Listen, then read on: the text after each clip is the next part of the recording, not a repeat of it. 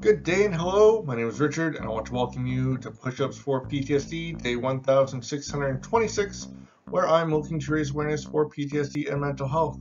As you can see, I survived the Jelly Bean Boozled Fairy 5 challenge, or lack thereof.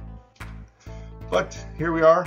Today I wasn't exactly feeling energetic after a day of work and still recovering a bit from the previous workout, so I didn't do any banded push-ups. Also accidentally set up the camera a bit off kilter from the usual, so that's why we have a bit of a different layout today. That aside, it's the 23rd day of trying to raise donations this month for Mental Health America. Before that though, I want you to remember every day is a battle. You've made it this far, which means every day has been victorious.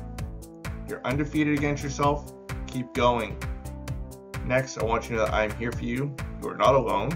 You are worthy and deserving of both love and respect, and you do not need to apologize for your illness.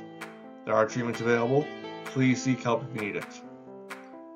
This month's charity is Mental Health America, which is the nation's leading community-based organization devoted to addressing the needs of people living with mental illnesses, as well as promoting their overall mental health. This nonprofit group believes that mental health is, in fact, a critical part of overall wellness.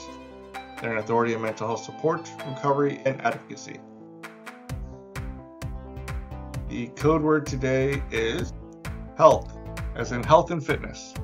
If you'd like to donate to the monthly charity and my efforts, please visit my Patreon page. If you want to donate straight to Mental Health America, I have their link in the description below.